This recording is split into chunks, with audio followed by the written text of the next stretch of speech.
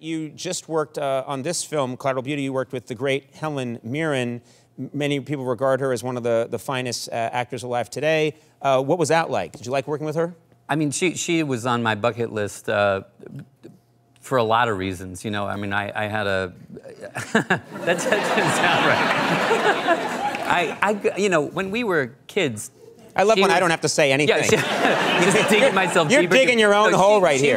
She was, I mean, probably one of my first erotic, experiences in the world was as a kid watching Excalibur on HBO, you know, in the thing, and Helen, you know, going around. You're becoming Woody Allen right now. That's what I love. You know, get erotic. Don't you remember her with, you know, going around Merlin saying like "Hana uthraku's bed and goodwill"? Yeah. Like, it burned itself into my brain. And, right. And years later, after I made the first movie I made was Primal Fear, and I was in LA, and I had a few weeks afterward, and I had nowhere to stay, and I actually ended up staying in a guest house on Helen Mirren and her husband Taylor Hackford's property, and Taylor was away, and I was 26, and I met Helen, and she said, "Oh, come over for tea," and I thought, it's gonna happen. I thought this is.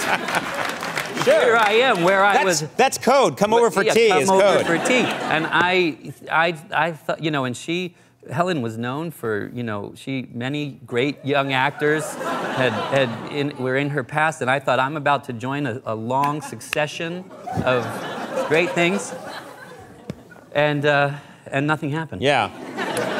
And nothing at all. Like, really? Yeah. Did you make a move at all, or no? No, I was, you know, I just. Were you clutching that hat by any chance? Yeah. I started doing the Sammy Bagel voice, and that was the end of that. That was the end of it. Yeah. You also worked... No, but joking aside, she is one of, like, the legends, and finally getting to do this film with her was incredibly great, but even better was getting there and finding that, you know, after 40 years or more as one of the great actresses in our industry, she's like, it's like she's doing her first film. She's so funny and enthusiastic and loves the work. She's very unpretentious. Oh my God, nice.